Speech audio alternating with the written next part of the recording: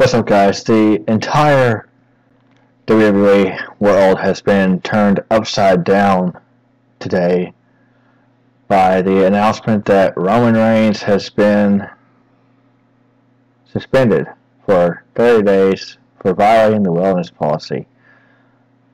So, what are they going to do at the main event now?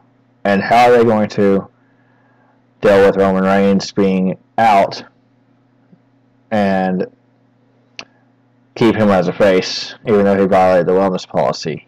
Now, are they going to say he obtained an accidental injury or something like that? Because I severely doubt, knowing WWE, that they're just going to come straight out and say he got suspended on Raw. I mean, yes, it's been told all over Facebook and everything, but that's not very good for his character, for him to be suspended for violating the wellness policy. So, eager to see how they deal with that and what they do with the next main event at Breaking Ground, because it was supposed to be his triple threat match between Dean Ambrose, Seth Rollins, and Roman Reigns, and now Roman Reigns is suspended. So, again, eager to see what's going to happen there.